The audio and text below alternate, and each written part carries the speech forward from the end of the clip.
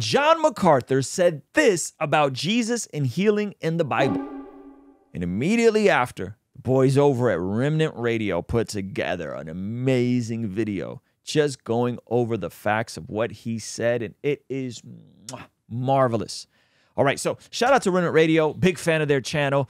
I plan on actually doing something with them in August. If you guys don't know who Remnant Radio is, super dope channel. I'm a fan. In my opinion, they are some of the most theologically sound continuationists on the platform. I love it.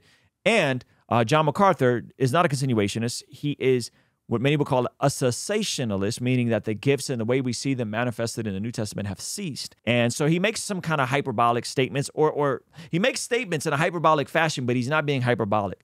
And he made some claims about healing in the Bible that are just flat out wrong. And I love that the guys at Remnant Radio completely took him to task on it. So we're going to react to their video of this and just kind of let them lay out some of their arguments. Now, if we, backing off from that, if we just said, let's look at Jesus, and if anybody is healing today, then, and if Jesus' healing is the pattern and the apostles is the pattern, how did they heal? So remember, so John MacArthur's argument here is if Jesus' healing and the apostles' healing is the pattern, how did they heal? That is the question. And listen to the claims he goes on to make. And I'll simply remind you of it. We'll make a comparison and see if today it works like that. First, Jesus healed with a word or a touch. That's all it took. He touched, he spoke, they were healed. Secondly, Jesus healed instantaneously. Claim number one, Jesus healed with a word or a touch. The point before this was we're going to look at how the apostles and Jesus healed. So is point number one true? Bible theologian, Bible nerds. Is point number one true? Is point number two true? Jesus healed instantaneously. Is point number two true? Never in all his healings does the Bible say he healed somebody and they started getting better. No, there was never a process. Because if there was a process, the point wasn't made, right? Because if there was a process, then it could be explained another way. It was instantaneous. The centurion's servant was healed. I love it. Matthew 8. It was instantaneous. Is that true? Is that true? 8:13. That very hour. Wait. You just said Jesus healed instantaneously, Mr. MacArthur. Is he a doctor? Mr. MacArthur, Pastor MacArthur. All respect due to Honorable Pope MacArthur. Then in the same breath said that very hour. What? You just said it was instantaneous, then you said it was in that same hour. I don't know how instantaneous and same hour work together, but let's just keep going. The woman with the bleeding problem, it went away immediately. Jesus healed 10 lepers instantaneously. The crippled man at the pool of Bethesda immediately became well. Thirdly, Jesus healed totally. When someone was healed, they were totally and completely healed. The only kind of healing Jesus ever did. He didn't partially heal. He healed totally. Fourthly, he healed anybody. He healed anybody.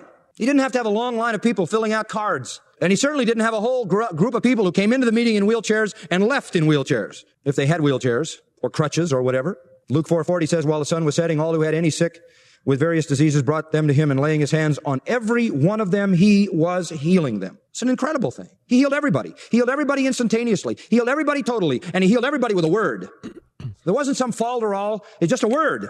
Fifthly, he healed organic disease. He didn't just go around Palestine healing lower back pain, heart palpitations, headaches, and other things like that. He healed the most obvious organic disease: crippled, bent legs, withered hands, blind eyes, paralysis. Sixthly, he raised the dead. He raised the dead. He came upon a funeral and he raised the dead. Remember that? Here comes a funeral procession. The widow's going to bury her son, and Jesus stops the procession, touches the casket and says, "Young man, arise." And the dead man sat up and began to speak. Now I'll tell you something. People who tout the gift of healing today don't spend a lot of time in funeral processions. The reason is obvious. And you need to note, by the way, that Jesus did virtually all his healing and raising the dead in public before vast crowds of people. Why? Because the gift of healing was real and it was an authenticating gift. He used it to confirm the claim that he was the Son of God in a way that displayed his power and compassion. Then we ask the question, how did the disciples or apostles heal? How did they heal? How did the 12 and the 70 and others who worked with them, like Barnabas and Philip and Stephen? And those are the only ones. It didn't just run rampant through everybody in the church. But those people who had that gift, how did they heal? How did they do it? Well, same way. They healed with a word or a touch. We see. Is that true? And some of the stuff he's saying sounds true on the surface, but Bible nerds see that in the book of Acts. They healed instantaneously, immediately. Remember at the temple gate, Peter and John, the man immediately went to his feet, started leaping, walking, praising God. They healed totally, not partial, total.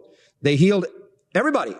In fact, people who got under Peter's shadow got healed. They healed organic disease, not just functional, psychosomatic, symptomatic problems, and the apostles even raised the dead. Now, nobody is exhibiting those 6 traits in a healing ministry today. So if this is supposed to be the recapturing of the apostolic era, it's really out of sync with that. And a final note, according to Scripture, those who possess those abilities to heal could use their gift at will. Okay, so just listen. Do you guys see the certainty he said these things with? Just the sheer certainty that he said all this with. And anyone that's even, I feel like, a rudimentary, nerd of the Scriptures, just knows the basics of the Scriptures, to go like, wait, red flag, red flag, red flag, red flag. This is a really like stringent criteria of how Jesus and the apostles healed. And it almost sounds like he's contradicting himself. Now, here's what I like about the Remnant Radio boys is, were they excited to get surgical with this one. Let me just let them cook. Go watch their whole video. But we're just going to let them cook for a minute. If we just said, sorry. I don't know if you guys caught that. He actually, one of his points contradicts another point. Did you guys catch that? I don't know if you noticed it. No. He talked about how, point 1 was that Jesus was used to heal the sick only by touch or when he spoke to them. But then later on, he goes, and the Apostle Paul's shadow healed people. By word and touch, but then there was a shadow? So like one of the requirements for it to be considered the gift of healing is that it be done by speech or touch. And then he goes on to close with a thought that did not include either of those things. Fun fact. So let's start off at the top. Apostle John MacArthur says, if Jesus is healing is the pattern and the apostles is the past pattern, how did they heal? And I'll simply remind you of it. We'll make a comparison and see if today it works like that. So he's saying, does today's miracles reflect the kind of miracles we see in the life of Jesus and the apostles? Kind of want to turn it over to you guys. Do you think that is a good way to frame this discussion? Well, it's not the best way. I mean, it's certainly relevant to look at the narratives of Scripture, see how they did it, and try to apply it to us. But if you take his same criteria and you apply it to other spiritual gifts, like let's say you take the gift of teaching, you say, well, Jesus taught with authority, not like the scribes and Pharisees. And Jesus drew multitudes of people to his teaching. And Jesus always perfectly communicated the truth in love. And Jesus always spoke with the fullness of the Spirit. And he never had any doctrinal error. Which of us can say that in our teaching we've never, ever, ever, ever had any doctrinal error? Jesus can say that, but we can't. So that's a good point. That's good. If we're going to look at other gifts, other gifts, right? But meaning, do other gifts always have to be exemplified the way Jesus exemplified the gift of healing? That's not a bad argument, but it gets better. And so are we going to conclude from this that because we can't teach like Jesus, right, therefore the gift of teaching no longer exists? Because MacArthur is saying because healing doesn't look like it did for Jesus, therefore healing doesn't exist. So the comparison doesn't make sense anyway. Now, once we drill into the examples, we also see, as you said, sometimes they contradict each other. Sometimes they're just flat untrue statements as to what happens in the Scripture. Sometimes they're drawing too heavily or making inferences that go beyond the text, and sometimes they're arguments from science. We'll talk about all of those things. We're only at this point assessing like the first 2 sentences of what he said, and we're saying already you're 2 sentences in, and it's not true. This is a great point. Shout out to, I love this chat. I want you guys to know I'm a big fan of you guys, all right? Because sometimes y'all just be having great takes. Zero Custom said, I don't blame Pastor MacArthur for wanting to take shots at miracle healers of today, but his entire argument is whack. Okay, so let's let the Remnant boys cook. John, you're not teaching like Jesus. So does that mean that you don't have a gift of teaching? I think you do have a gift of teaching. So it doesn't apply to that. Not that good of one because of how bad his logic is. I said it wasn't that good of a gift of teaching because of how bad and reductionistic his arguments are. Also, I would say that on this argument, I think I put this somewhere else in the notes, that this is taking, it's not an appropriate way of looking at a text. He is taking a descriptive text that describes the acts of the apostles and Jesus, and then is pulling out principles and prescriptively applying them to our life and practice. In fact, I thought the Reform guys didn't do this. I thought that was only the crazy charismatics that did this, that they used descriptive passages to build prescriptive theology. The oneness Pentecostals will do this when it comes to salvation in the book of Acts. They'll say, look at all these people who spoke in tongues when they got saved. Therefore, salvation and tongues are inherently tied together. Mm-hmm. So they take a descriptive text describing what's happening and then applying it prescriptively for us. You must do this action in order to be saved. And I'm not saying that, John is anywhere nearly flirting with a line of heresy like the oneness Pentecostals are in either the doctrines of the Trinity or in the doctrines of tongues. But I would submit that a prescriptive text does not get to, if we pull principles out of a descriptive text, we don't get to apply it prescriptively and say, well, because this is describing these events, therefore we must do these things. It'd be the equivalent of saying anytime there's a dispute in the church, we should split up rather than striving for the bond of peace, because in Acts 15, Paul and Barnabas had a dispute and they split up. No, the prescriptive text of strive for the bond of peace and strive for unity and bear one another's burdens, like those prescriptive texts take authority over the descriptive text. And I think that it's an inappropriate way of pulling principles and demanding that this is the standard. It's another thing to say like, hey, Jesus and the apostles did these things. We should be aiming for that. We should be looking for that. We should take note of their pattern. But then to say, that there is some kind of, like, again, I'm not going to take a text that says Jesus picks up mud and throws it into some guy's eyes and heals him with mud. Therefore, this is how we heal. That is using a descriptive text inappropriately. And I think that's what John's doing. Unless you're Mike Todd. Talking about, never mind. And it's okay. Mike Todd apologized for that. I believe that all of the apostles, all the elders, all the deacons, and all the members of the early church that operated in spiritual gifts, none of them could have walked in the gift of healing. Right. I think if you walk through this list, and we're gonna prove it as we walk through it, no one in the early church fits this description with the exception of Jesus. So none of them could. Miller, tell me what you think of this. So here's what he says next. He says, you heard the audio, but now we're going to break it down. So next he says, first, Jesus healed with a word or a touch. That's all it took. He touched, he spoke, they were healed. Miller, what's your response? I would say, yes, he did. And that should be something we could expect. I would also say there's a number of other ways that he healed. And one of the other examples that he gave was the 10 lepers. And what he fails to do is recognize that they weren't healed instantly. He takes that as the example of people that were healed instantly. But it doesn't say that. It actually says they were healed as they went. Hey, you want to see something kind of crazy? Over 75% of the people that watch this channel are not subscribed. Please consider subscribing and turning your bell notification on so that you don't miss anything we have going here. All right? Peace. So John MacArthur, with such certainty, said that whenever Jesus healed, they were healed instantly. Yet we see the example of the 10 lepers said as they went. There was another example of within the same hour. Am I missing it? I need a Johnny Mac apologist to explain that to me. How do you say one thing and then there's clear examples of the opposite said? I mean, like, I know, I'm like, I wrote how, that down too. The irony there is he's proves the opposite point. Lying. Like he's just wrong. He doesn't know what he's talking about. Yeah, it proves just the opposite of the point he's making. You're right. Right. But Josh, pull my hair out. Josh, help us. What are some examples? Like, I think you said this earlier. Jesus didn't heal only by speech and touch. And that there were some other ways. Nor did the apostles. On that a little bit? Yeah, nor did the apostles. And I made this point earlier, right? So Jesus threw mud in some guy's eyes in John 9, verse 6. Shadow he literally baseball chunked it. Like probably 95, 97 miles per hour. I mean, if you had a clock he's on a that perfect thing, pitcher, I would imagine. If he's Jesus, he's never thrown an imperfect pitch.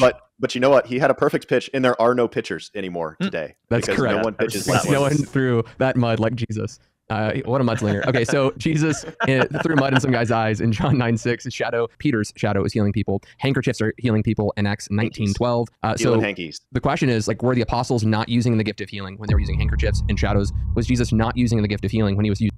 So let's look up those verses, shall we? Some important verses here. Let's pull these back. Healing people. I remember the woman in the crowd. Go wash yourself in the pool. So there's just looking up John 9. There's an instant verse of Jesus not using touch. So here we see, go wash yourself in the pool of Shalom. He spit on the ground, made the mud with the saliva, and spread the mud over the man's eyes, right? Then he spit on the ground, made mud with the saliva, and spread mud over the blind man's eyes. Okay, so that contradicts John MacArthur's statement. As a result of the apostles' work, sick people were brought out into the streets on beds and mats, so that Peter's shadow might fall across some of them as he went by. Crowds came from the villages around Jerusalem, bringing their sick and those possessed by evil spirits, and they were all healed. So there's no touch there. There's not even a word there. So I don't know how you reconcile that one. So those seem like two real easy contradictions out of the rip. When handkerchiefs or aprons that had merely touched his skin were placed on sick people, they were healed of their disease and evil spirits were expelled. Okay. So how many is that? That's at least two examples that completely contradict John MacArthur's example of saying the apostles heal like them. Healing hankies. The question is, like, were the apostles not using the gift of healing when they were using handkerchiefs and shadows? Was Jesus not using the gift of healing when he was using mud? Because when he was telling them to go wash in the pool. MacArthur suggests that only through touch and only through a word were the gifts of healing used. And I guess you'd have to ask the question as well of the Old Testament. Do you think bathing in the river Jordan in 2 Kings 5? I don't think we need to go in the Old Testament per se, but there's another 40 minutes of them going in on this. And I think just on a very, very surface level of looking at the scriptures, there's instantly a couple of contradictions right out of the gate. The claim that it always happened instantaneously and the claim that it always happened with a touch or a word are just those. That's just not true. That is just not true. So I don't want to slander John MacArthur, but I think some of this theology and this need to always speak out against continuationists and people that believe in healing for today because of the poor representation of some in the hyper-charismatic movement, you then attack everyone that's continuationist. I don't think that's fair. So check out Remnant Radio's entire stream on this. They go on for another 40 minutes and get very surgical with all this. I think it's good. Hey, this is a segment from our daily after party stream. Consider partnering with us online for as little as $5 a month to get access to these daily after party streams completely unedited. You'll also get access to our podcast as they are streamed live into the community before anyone else gets to see them, get to interact with our guests, get access to our private Discord server, and a discount code for our store for as little as $5 a month. Ultimately, that will help towards helping us continue contextualizing the gospel using media and podcast here on YouTube. All right, I'll see you over there. Peace.